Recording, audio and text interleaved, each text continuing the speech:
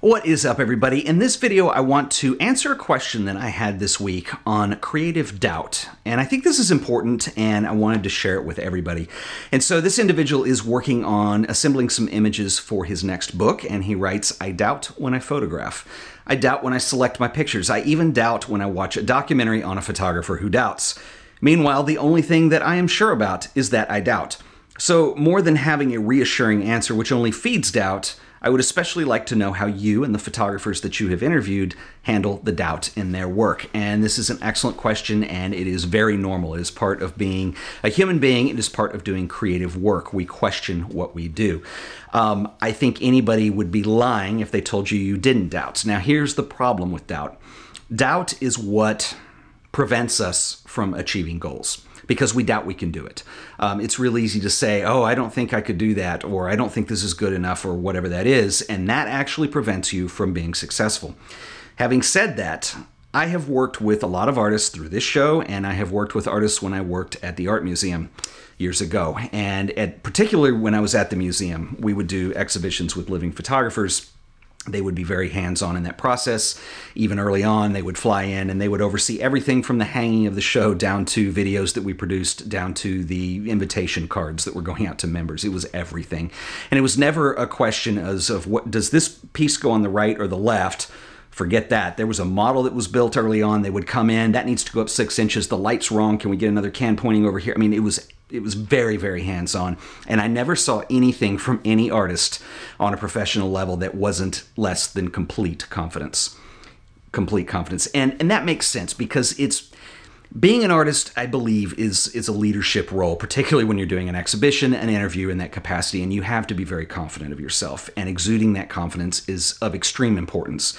It's the same as going to a doctor for some big procedure, and they may be worried about it, but they're hopefully not going to tell you they're worried about it. Hopefully they're not that worried about it, but it's normal. It's human nature. I've had some wonderful conversations with people. A really good friend of mine who's gone on to be a successful artist, and we used to talk about it over coffee. And it's almost like you have this little voice in the back of your head that's constantly questioning, and it's constantly saying things like, that's not good enough. Nobody's going to like that. Who wants to see that? That's already been done. It's saying all these things that are just negative all the time, and you have to be positive. And I think the key to this and the secret to it is learning and understanding when to shut that voice off. You know it's going to be speaking, but you need to understand that, you know what, I'm not going to pay attention to that right now. It's like Steve Jobs once said, real artists ship, and that's important. You have to ship at some point.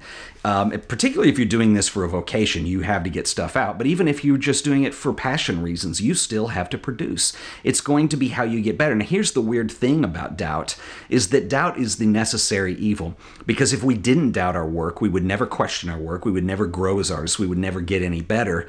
And you'd probably be bored if you ever reached the finish line and thought, well, I don't doubt anything. It's this, and that. And it's just like, doing the dishes or something and then putting out work. That wouldn't be interesting at all. Creativity is a lifelong pursuit. It's something that we're constantly working on, trying to improve, getting better at ourselves, and striving for something greater. I try to be very open with myself on this show and letting you guys know what I think. And I have horrible problems with it sometimes. Even in producing these videos, there are videos that I almost didn't even film because I thought, there's usually a reason why, but usually it's because this is going to be too controversial. This is too opinionated. Somebody might not like it. I'm going to upset somebody. There's all kinds of reasons.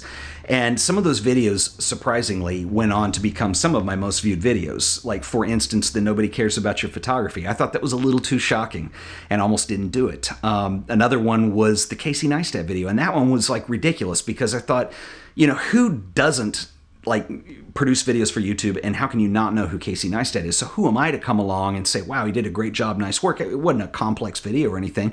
I almost didn't do it. Well, that's my third most viewed video right now.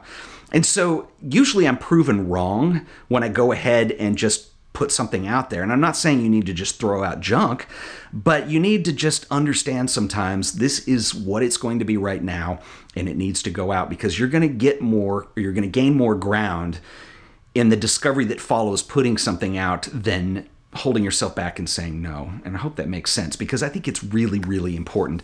I want to end this by recommending you guys watch something. My friend John Free, you might remember, we have done several videos together. John is a fantastic photographer and a very good friend. He lives in Los Angeles. Wonderful street photographer. And I would even go as far as to say John is a mentor in many ways.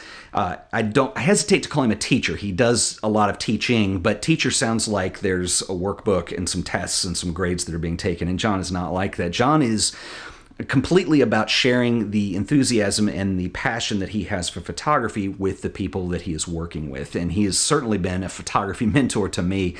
And it's always inspiring to be around John and hear him talk because he is so passionate about it. And to him, I don't think these kinds of things bother him as much. I mean, like everybody else, I'm sure he has them. And the reason that I want to recommend this video to you is because John is definitely of the mindset that photography is more than what you see printed on the page. Many times, especially with street photography, there is a story behind something. And sometimes, I would say most of the time, we probably don't even know what that whole story is. And so there's so much more depth than that. And I think that helps with the confidence that he has as a photographer because there's so much more to the story than just his own creative involvement. And I think that's important to know. So the video that I'm going to recommend is one that he put up this week, and I will link it up at the end of this video. And so years ago, he did a photo series on transients that were living on the train tracks.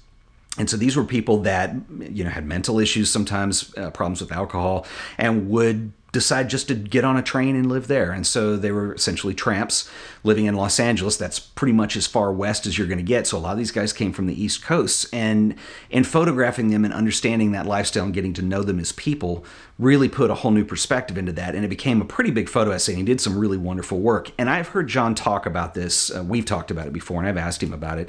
But I have not heard him talk about it to the depth and the extent that he does in this video. It is really, really worth watching, highly recommended. And so I think just in terms of being inspired creatively, this is something I want to recommend to you guys. So I will link that up at the end of this video. Anyway, I want to hear your thoughts on creative doubt. How do you guys work with this? Is this something that affects everybody? And I'd like to get your input as well. So please leave me a comment below. And as always, if you've enjoyed this video, please remember to like it, share it, subscribe to The Art of Photography for more videos. And if you're on YouTube, you're going to see these little suggestions pop up, and I will put John Free's video there. Go watch it. I think you're really going to dig it. And I will see you guys in the next video. Until then, later.